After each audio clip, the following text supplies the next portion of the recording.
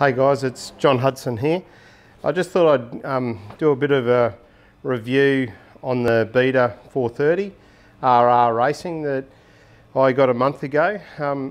I thought it'd be good to do sort of just a bit of a spiel on it because I've owned 13 KTMs since 2004 when I was racing them in the safaris. So, you know, they stood by me very well all those years and I didn't have an issue. But I just thought for the amount of finish that was on here and the suspension that I was hoping to get from the Beta, I just thought I'd give you my feedback on it. So obviously the bike, you know, it looks the part, obviously. It's a pretty good looking thing, but I've got to say that in the first month that I've owned it, I've done 3 rides, which was basically to bed in the suspension, and then I took it to Rex at Fuel Talk, and Rex basically was able to just set the bike. He set the static sag for me. He then played around with the front suspension and the rear. I will admit, when I first got the bike, I thought, geez, this thing's stiff. It's really, you know, I'd heard great things about KYB, but I thought, geez, this is pretty hard on my hands because I've broken 7 bones in my hands, you know, over the last few years of riding, so they're a bit tender. But anyway, once Rex had played with the KYB, so I had to get, you know, a couple of 100 Ks on it, but then he just set it and I haven't put new springs in it, I haven't any revalving or anything like that, and all I can say to you is it's the best suspension I've ever ridden, ever. And I've had race bikes that have had the best tuners in the country have 2 or 3 goes at them, and you know what I mean, it was like, I just can't believe. So to give you an idea, I bought this bike for $16,200. The only thing that I got to the dealer to put on was these radiator guards, which I put on all my bikes, which, you know, when you have a little low side, it stops the radiator from collapsing. So $16,200.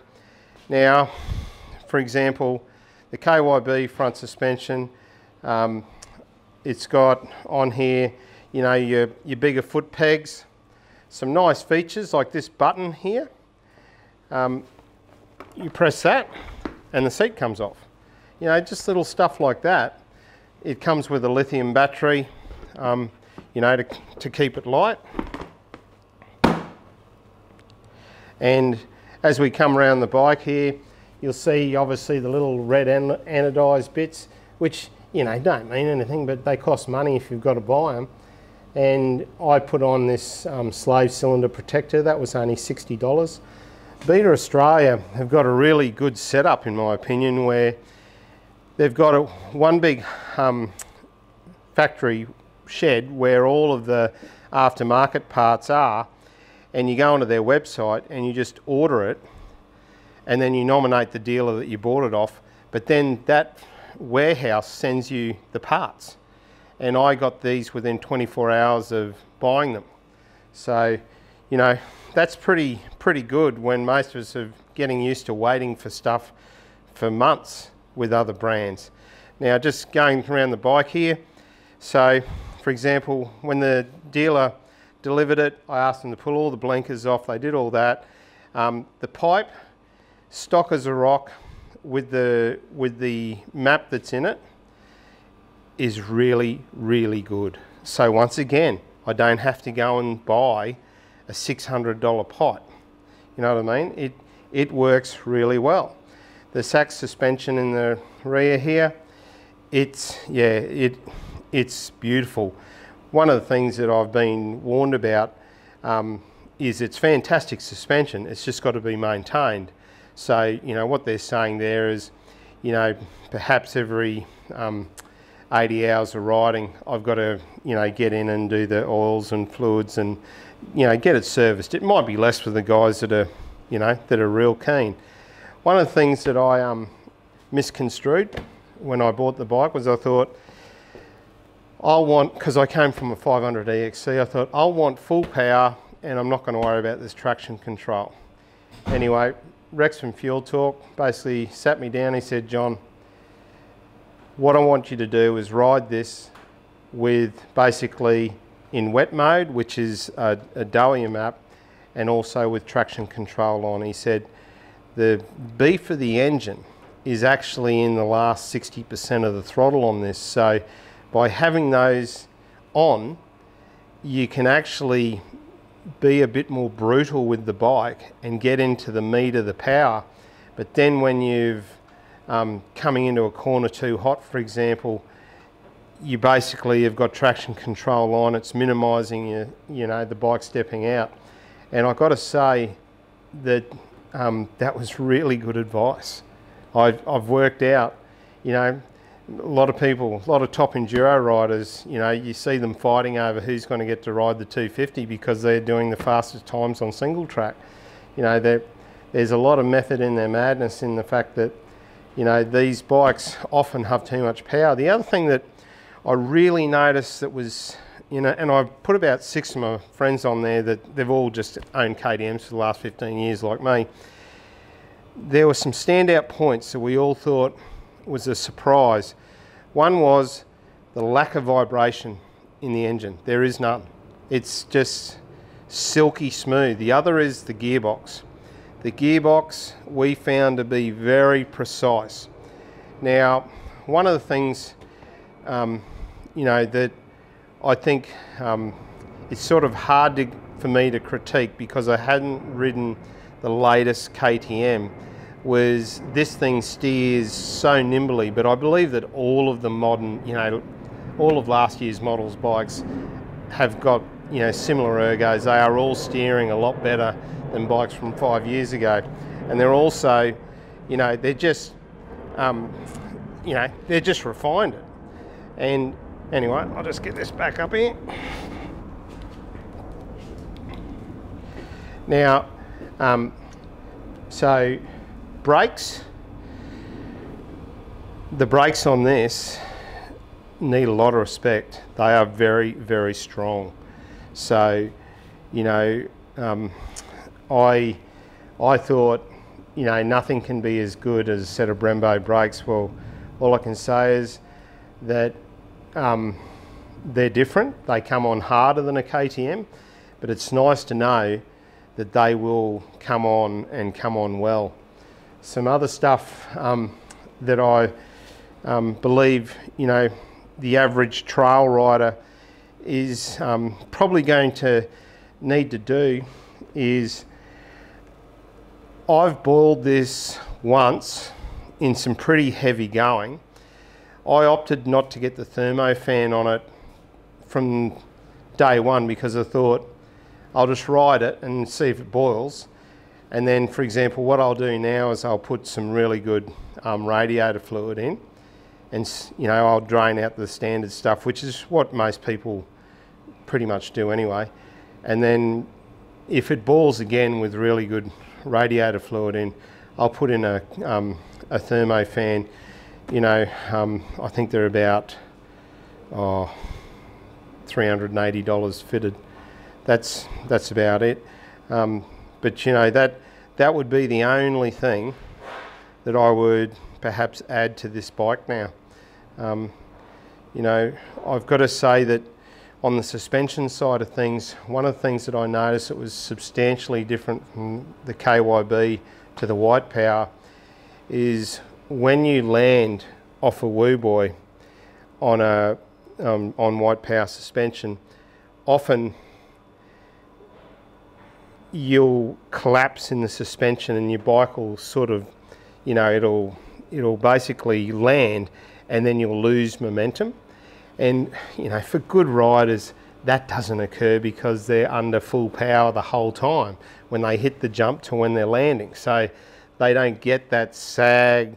But a lot of guys, obviously, older riders, trail riders, will hit a jump and then basically we're just landing as best we can, And in this case, what I wanted to suggest about this suspension was it lands and you don't lose momentum. It stays up in the stroke and you just get continuous drive. And that's been the biggest, because I fully expected, because it was so good on the little bumps, on the little, the little stuff, I thought Well, it has to probably collapse after I do get a bit of decent air on it, but it doesn't. It performed really, really well. So what I'm saying is the KYB to me seems a lot plusher for the little stuff, and then actually stands up in the stroke better than a White Power when you land.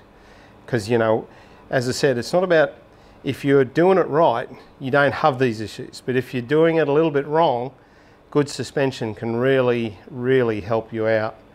So yeah, guys, that's my sort of where I'm up to with the beaters. And I got to also say that I didn't jump straight in. You know, I was worried about resale of the beater. I was worried about reliability of the beater. But, you know, one of the guys I share the shed here with, he's had a beater 300 for 3 years and it hasn't missed a beat.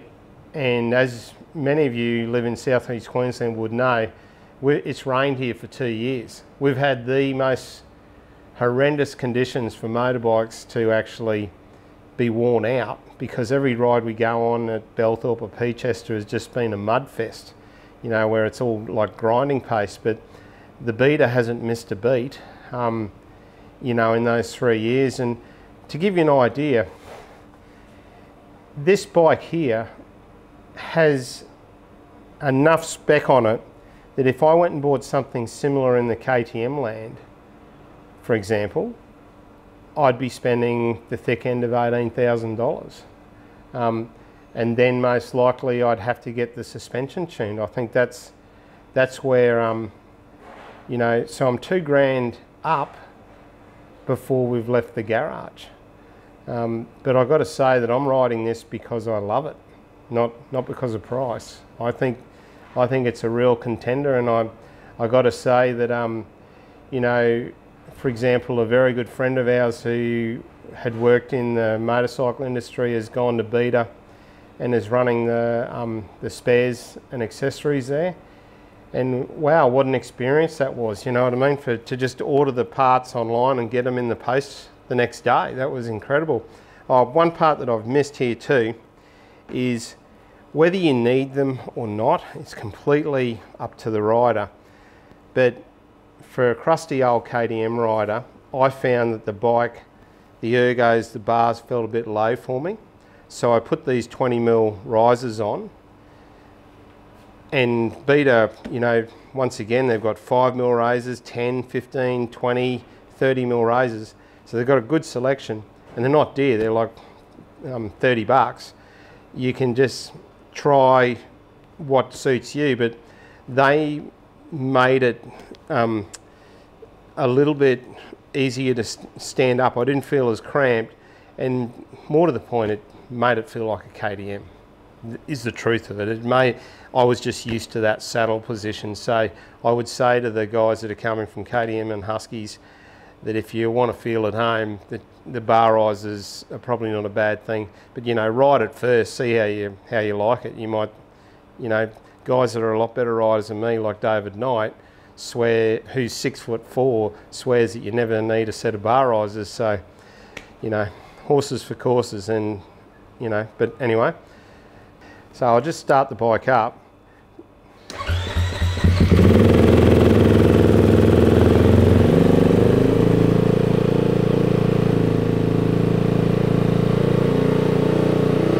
So guys, what's going on here is obviously there's an automatic choke, well, not a choke, but the EFI's working.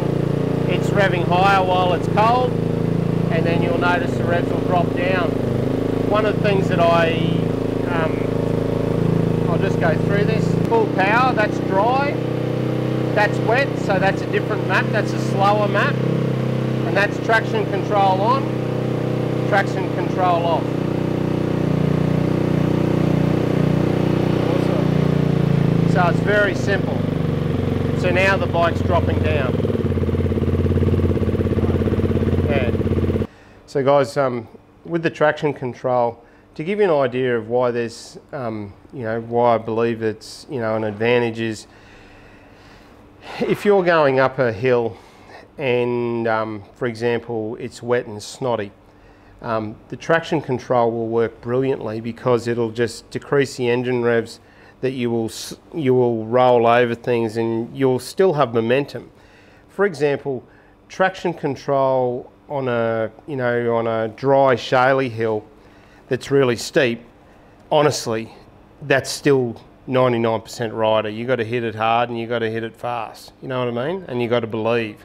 Traction control is not going to save you on a long hill which has got plenty going on. You've got to still be up to the moment of standing up and going at it in third gear and dropping it down to second once you hit the first bit of rough stuff. And you know, that's the truth of that. But one of the things that I got the dealer to do too, is when you buy these, they can map it, or in the mapping when they're doing it, they can make it that the bike's idling a little bit faster if you do a lot of bush riding. And I'd recommend that because a lot of bikes will stall if you're trail riding, as you've gone in hot into a corner and there's a heap of engine braking. Next thing the bike snuffs out.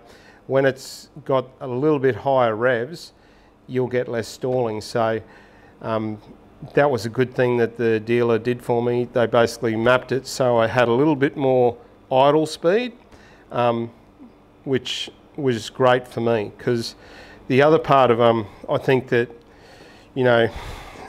that a person I think that most of the new bikes are similar, is the amount of engine braking that's occurring is a lot less than on a 7-year-old motorbike. So this, to me, feels like a two-stroke because its lack of engine braking. It virtually has none, which, that's, thank God I've got bloody good brakes, because when you're used to an older bike, it can be pretty scary without your engine braking for the first time. But all I can say is that, this bike, it just is beautiful to ride. The seat originally was hard, too hard for me. But what I did was basically I pulled it off and I basically put it on a block of timber so I didn't wreck these two little lugs here. And then I just stood on it with the heel of my boot, because you can actually break this foam down a bit. But when I first got on it, it felt like a piece of steel. So yeah, I've heard of guys hitting them with a cricket bat. That's another way. You just hit them with a cricket bat to just break them down a bit. So yeah, guys, that's it. Have fun. Bye.